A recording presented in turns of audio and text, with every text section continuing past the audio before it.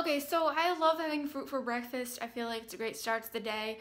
And now that it's winter, fruit isn't as plentiful. So if you're in a similar situation, I recommend figuring out something else to eat for breakfast because what's most important is getting in those plant-based carbs so that you have enough energy to be happy, do what you want to do, live your life, and feel good.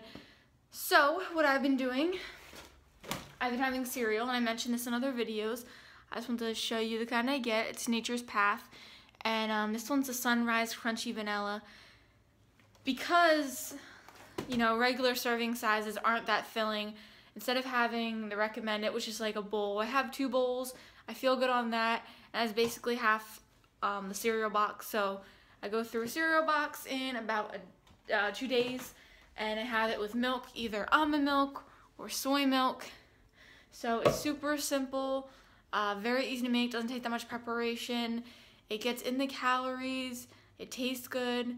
So it's a good alternative when there's not that much fruit around. It's better to be satisfied than, eating super clean. You still feel fine on this and it's still healthy. So hopefully you will consider it if you're in this kind of situation like me. And remember to eat enough and eat the right stuff.